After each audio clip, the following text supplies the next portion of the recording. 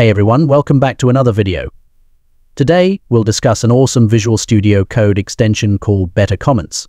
When developers share code, it's essential for others to understand what's happening, identify important lines, and see areas for suggestions.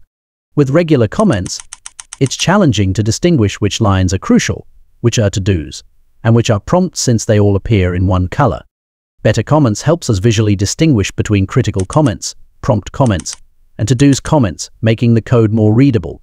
To install Better Comments, go to the Extensions tab, type Better Comments in the search bar, and click the Install button. It's a lightweight extension, so it installs almost instantly. Now, let's return to the example code. By adding a to-do comment, the comment appears in orange, indicating something to revisit or work on. For example, this to-do notes that we must handle errors if the user ID is invalid. Next, let's mark a critical line. When we add /space exclamation mark before a comment, it turns red, signifying that it is necessary. For instance, this line specifies that the user ID should be a valid number. If it's not, an error is thrown, so this line is crucial for error handling. The next type of comment is a suggestion comment.